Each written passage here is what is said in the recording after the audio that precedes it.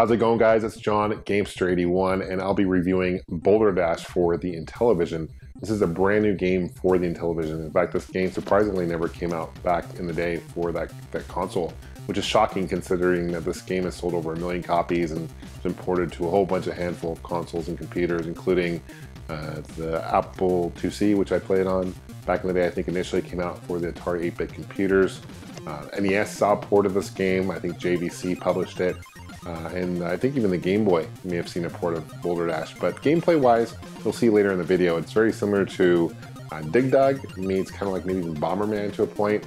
So if you dig games like that, no pun intended, of course, I think you'll really enjoy Boulder Dash. And if you haven't played this game, I highly recommend check it out.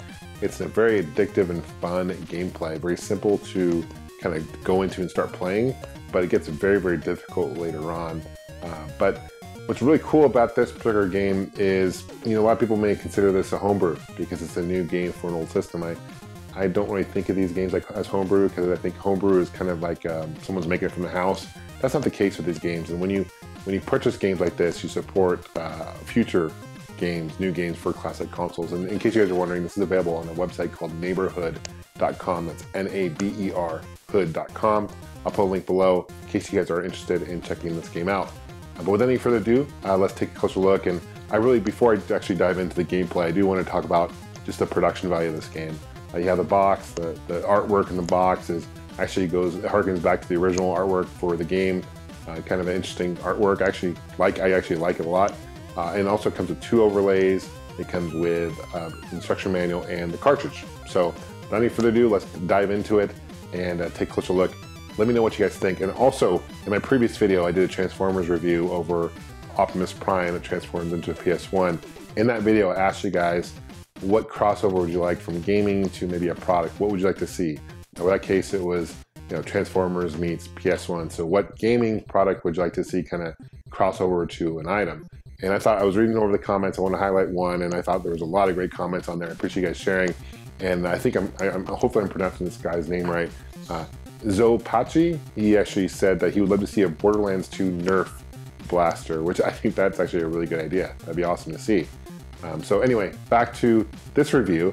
And my question for you guys in this video, and I'll pick one in my next video and highlight an answer, is what games would you like to see for the Intellivision that maybe were never ported to the Intellivision? Please leave a comment below, and let's dive into this and take a closer look. Thanks for watching.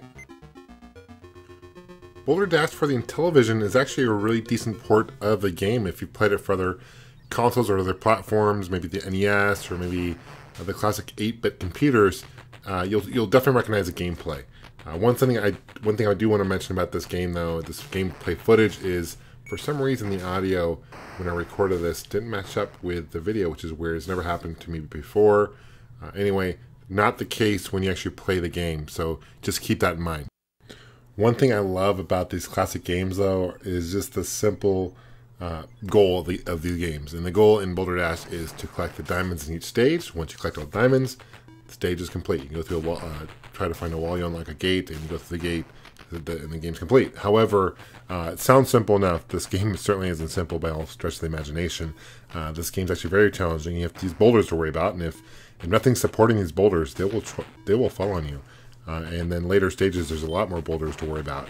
And not only that, but I was kind of surprised these diamonds will fall on you. And there's a perfect example.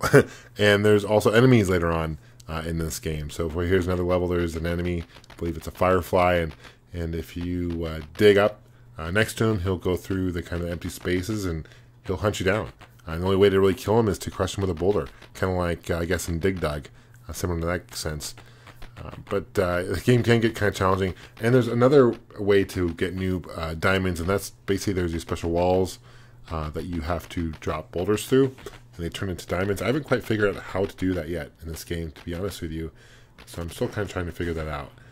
Overall, Boulder Dash is a fun game. There's different difficulties you can select from. There's different levels, of course, you can choose from in the beginning menu, which I kind of like because if I'm stuck on a stage, I can still check out another stage.